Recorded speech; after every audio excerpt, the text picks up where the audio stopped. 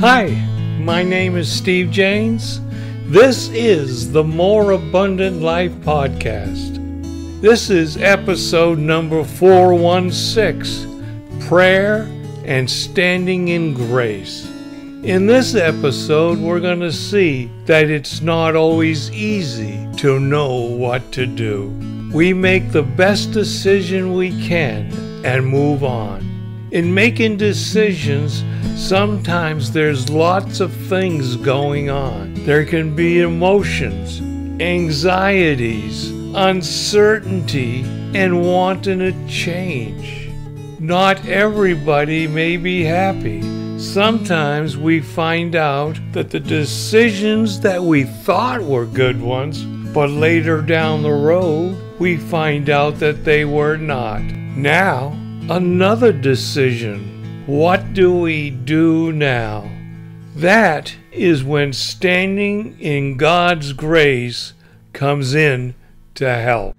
And now, ladies and gentlemen, from the great state of Maine, we're blessed to have Reverend Steve Jaynes here to share God's Word with us this morning. God bless you all in the wonderful name of our risen Lord and Savior, Jesus Christ. And I'd like to thank Steve for the opportunity to share God's Word. It's always just a pleasure to teach God's Word. And you guys, every so often I get the opportunity to teach the Spokane believers, and I think a lot about you guys. I even have you on my prayer list. Spokane believers, I pray for you guys quite often. The title of my teaching is Prayer and Living in Grace. And if I had a subtitle or a human title, I would call it, It's Not Always Easy to Know What to Do. It's not always easy to know what to do. We come up with our best ideas, but lots of things are involved in making decisions. Sometimes there's emotions, there's anxiety, uncertainty. You know, we got to make a decision. Are we moving? We're doing something. Or we just want to change. So we make decisions. Concern, interest, and need is always involved in decisions that are being made. And so we need to really think about decisions and make the best decisions we can. To make decisions the best you can, as I was looking at Acts, is we need to do it God's way. How does God get involved in decisions that need to be made? And I'm going to ask you to go to Acts chapter 13. And in verse 1 it says, And there were in the church that was at Antioch certain prophets and teachers, as Barnabas, as Simeon that was called Niger, and Lucas of Cyrene, and Manaen, which had been brought up with Herod the Tetrarch, and Saul. So they had these men, prophets, right? And as they ministered to the Lord and fasted is a way of devotion. Sometimes you would abstain from something, eating or something, to get closer to God. Like you might go to a weekend in the Word, or you'd spend time in your private prayer life and study of God's Word. Devotion to God. Believers take time to do that, to learn about God, to read God's Word, to get God involved, like, seeking first the kingdom of God. It's part of what believers do. And it says, And as they ministered to the Lord and fasted, the Holy Spirit said, Separate me, Barnabas and Saul, for the work whereunto I have called them. And when they had fasted, devoted themselves to God, and prayed, they laid their hands on them and sent them away. Before they made a decision, first of all, the Holy Spirit's involved. They prayed, and they got God involved before making the decision. It's a great way to start off with the decision, by getting God involved. Let's go down to verse 38, is where I'd like to go here. Verse 38. And what happens here, Paul gets in the church there, the synagogue, and he starts teaching them God's word. And he points to people like Moses and David and Samuel and shows them how they were looking forward to Jesus Christ. He was saying, see, these are your prophets, and these are the men that were teaching you to look for the coming Savior. Then in verse 38, as he's continuing the teaching, he's ending up, it says, be it known unto you, therefore, men and brethren, that though this man is talking about Jesus, preached unto you the forgiveness of sins. See, that's what they were doing. That's what these men, these prophets of old were doing. That this man is preached unto you for the forgiveness of sins. And by him, all that believe are justified from all things. This is the start of the teachings on grace by Paul. Are justified from all things, from which ye cannot be justified by the law of Moses.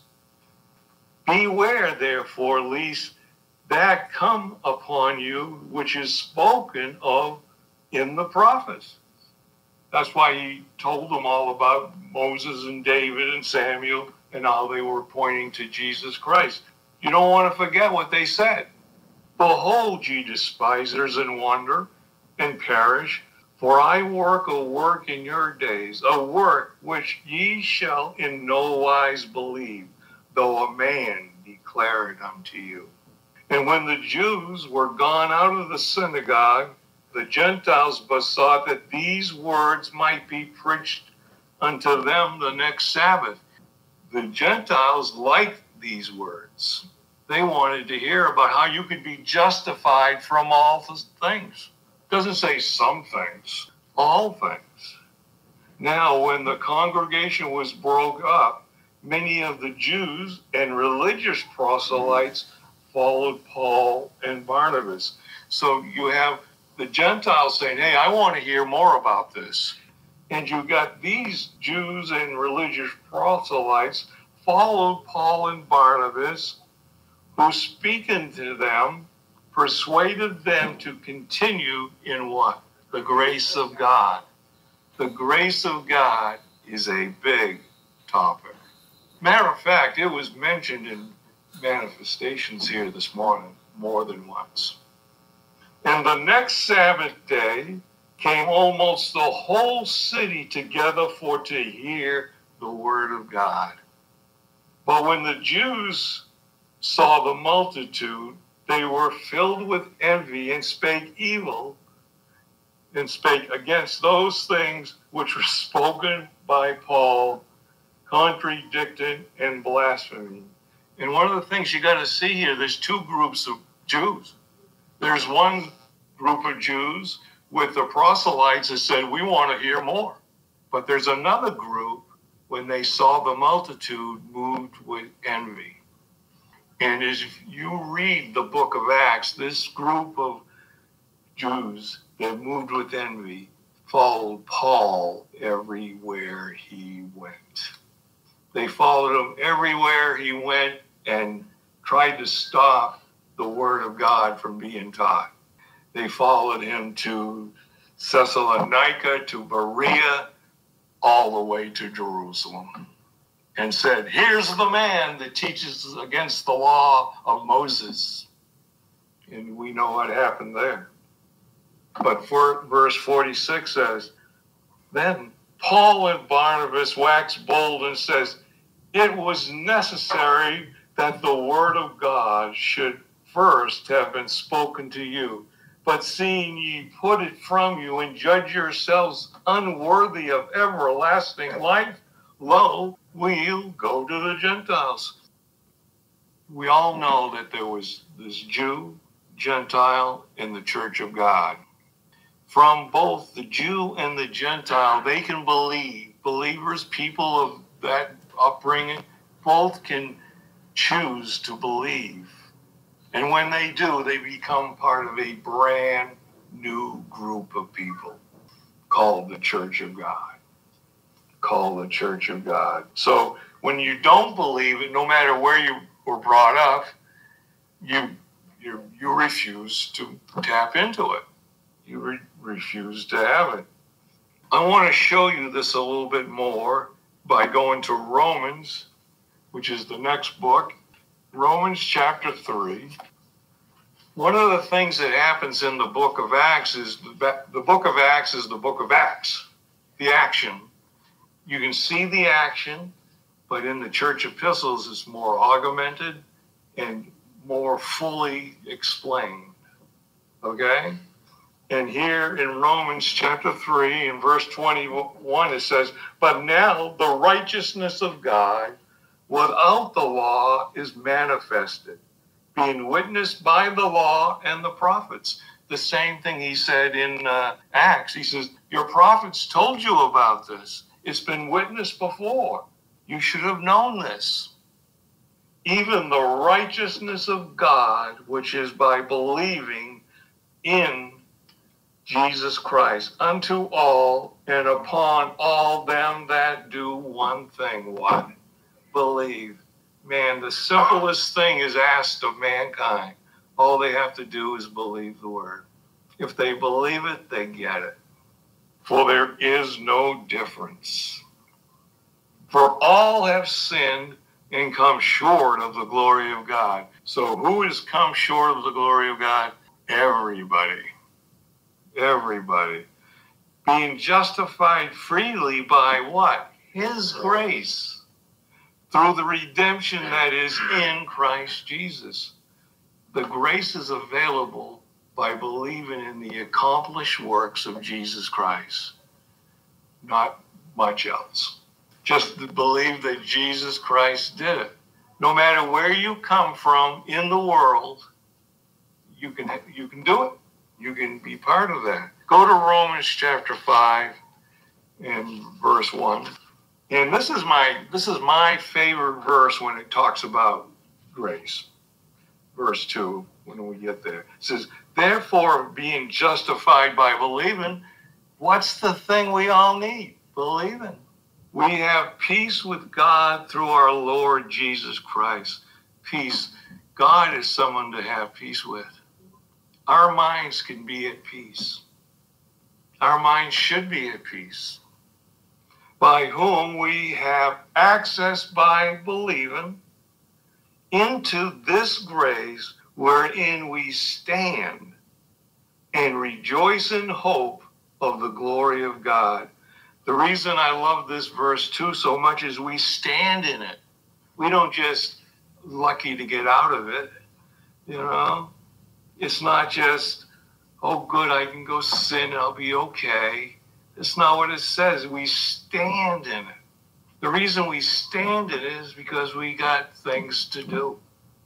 We got things to do, and we can't be tied down or slowed down or in anxiety about sin consciousness or thinking about sin, because we have the grace of God and it's available. It's just pretty neat, so that we can stand. Now, we're all come short of the glory of God. We've all blown it, but that doesn't matter. We don't care about that. Why waste any time thinking about that? All we have to do is get up the next morning and say, okay, God, what are we going to do today? Let's move ahead. We move ahead every day. Let's go to Ephesians. We're going to look at some of the things that grace is about. And in chapter 1, verse 3, it says, blessed be the God and Father of our Lord Jesus Christ, who hath blessed us with all spiritual blessings in the heavenlies in Christ. We got all spiritual blessings. That's part of the grace. We got all spiritual blessings. Well, what if we made a bad decision? Well, we know we're gonna, so forget that. We all come short of the glory of God. If you look at the prophets of old, they all made mistakes. David, Bathsheba, Moses banging on the rock, Everyone makes mistakes. I've made mistakes. But I don't look at that. I don't even pay any attention. The sin conscience, the sin subject has been handled by Jesus Christ. It's all done. So you don't have to worry about it. According, verse 4, as he has chosen us in him before the foundation of the world, that we should be holy and without blame before him in love, having predestinated us unto the adoption of children by Jesus Christ to himself, according to the good will of his pleasure, God's pleasure. You know what that means? It was God's good pleasure to forgive you every time you need it. It was his, it's not like, well, you know, I think they're good most of the, no. It was his good pleasure. It's his good pleasure. To the praise of the glory of what? His grace, wherein he hath made us accepted in the beloved. I like that. In whom we have redemption through his blood, the forgiveness of sins. So we don't have to worry about our sins. The sin problem has been handled. It's done. We no longer have to worry about that.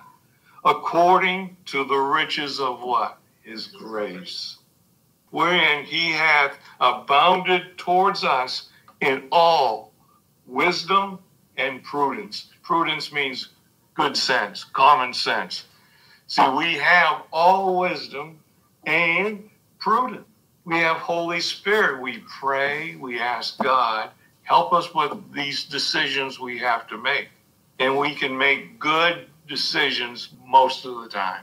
It's true. We already know we can't make them all the time. But we can. We have Holy Spirit. We say, God, what do we need? How can we be better off? Let's go to Ephesians chapter 2, verse 4. It says, but God, who is rich in mercy for his great love, wherewith he loved us, even when we were dead to sin, and hath quickened or made us alive together with Christ. By grace we are saved. This is true. This is true. And has raised us up together and made us sit together in the heavenlies in Christ Jesus, that in the ages to come he might show the exceeding riches of his grace. He's not done showing you the riches of his grace. There's more he wants to show you. In the ages to come, we will see more of the riches of his grace. Now, right now, we've got grace, forgiveness of sins. But he's got more he's going to show you. Me too. For by grace ye are saved through believing, and that not of yourselves. It is a gift of God, not of works, lest any man should boast. That's good. For we are his workmanship, created in Christ Jesus unto good works. There was a time that I was really interested in what these good works were. You know, I try to study it. Look, I did word studies on good works. What are these good works? Which God had before ordained that we should walk in them. Well, part of what the good works is what God has called each of us to do. We have all been called of God to do something. And we do those good works that we have concern, interest, and need in. Things that we like to do to help others with the things of God. Help them get born again. Help them to see God work in their lives. And God knows what you're good at, and he lets you know, and so you can do that. You can go about doing your calling, what God wants you to do. So that's pretty wonderful. Let's go to Ephesians 4:7.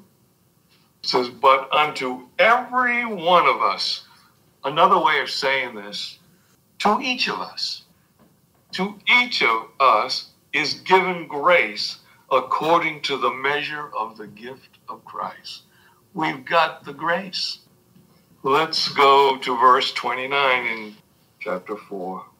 It says here, let no corrupt communication proceed out of your mouth, but that which is good to the use of edifying, building one another up, that it may minister what?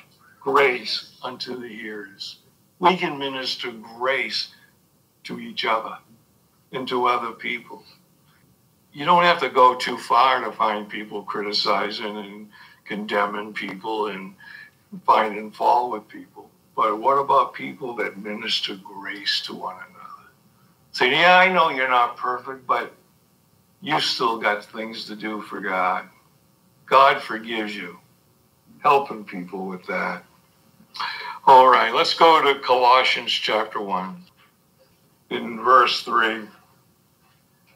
We give thanks to God and the Father of our Lord Jesus Christ, praying always for you. Remember I said this is prayer and walking in grace. Prayer is still the big part of it. Paul says he's praying always for you. He was talking to those believers. Since we heard of your believing in Christ Jesus and the love which you have to all saints, for the hope which is laid up for you in heaven, whereof ye have heard before in the word of truth of the gospel. Gospel has the truth in it, and it has the truth about grace, which is come unto you as it is in all the world, and bringeth forth fruit, as it does also in you, since the day you heard of it and knew the grace of God in truth. What we've been reading about here is the grace of God in truth. We all blown it. Some of the greatest people in the world that I've ever seen have made mistakes. The Apostle Paul made 2 gigantic mistakes. He went and had Christians imprisoned and had them brought to Jerusalem to be killed. Not the best decision. He goes to Jerusalem and everybody tells him not to go. But he goes. Why does he go? Well, he's got reasons. He wanted to be all things to all people. He wanted to go in there and see if he could help. But God told him not to go. But as soon as he saw that he made a bad decision, you know what he did? On the castle steps, he stood up and said, men and brethren, listen. And he started teaching them about his conversion on the road to Damascus. And he said it over and over again in those last few chapters in the book of Acts. It's what you do now that's important. That's why you can stand in the grace of God. You can stand in it. Okay, let's go to chapter 3, verse 14. Above all these things, put on charity, the love of God in the renewed mind in manifestation. I like to say it like this. The love of God in your mind in action. We've got the love of God because when you're born again, you have the Holy Spirit. It floods our hearts. We got the love of God. We learn from God's word how to utilize it and how to help people with it. And we do it in action, which is the bond of perfectness. And let the peace of God rule in your hearts, to which also ye are called in one body, and be thankful. And let the word of Christ dwell in you richly in all wisdom, teaching and admonishing one another with hymns and spiritual song, singing with grace in your heart to the Lord.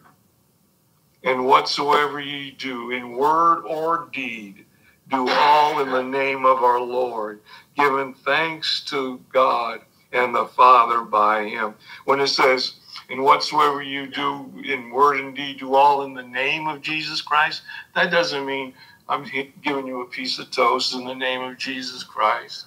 It means that we are taking the place of Jesus Christ. We're acting as though we're Jesus Christ. And the reason we do is because we got Christ within us, we got Holy Spirit, we got all the enablements to share the grace of God with others.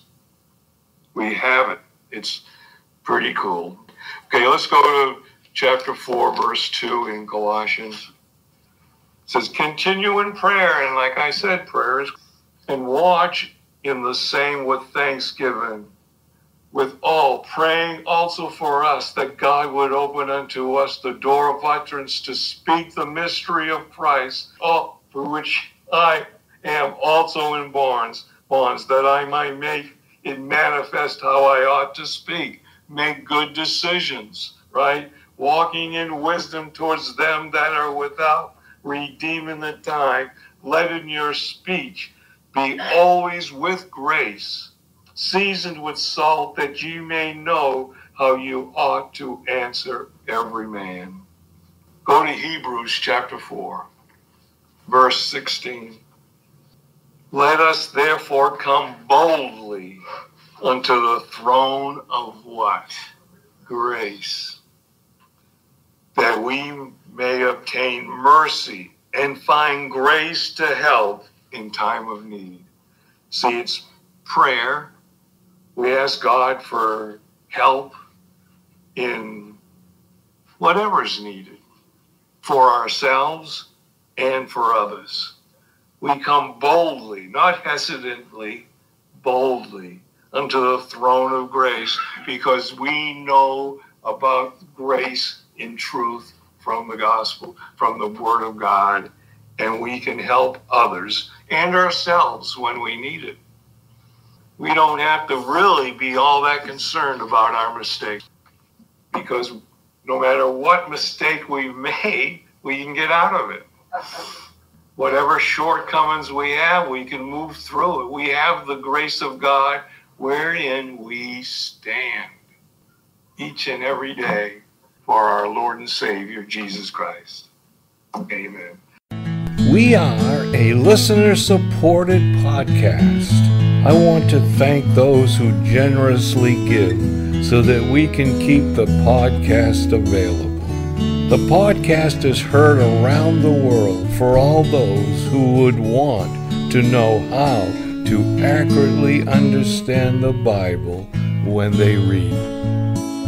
The episode is complete, so head over to stevejaynes.com. If you're interested in learning how to read the Bible, there's also an audio class and companion books available on how to read the Bible for understanding and power. The website has audio teachings and biblical studies books, all there to help you grow in God's grace and in the knowledge of our Lord and Savior, Jesus Christ. Listen next week for another reading of God's wonderful, matchless Word.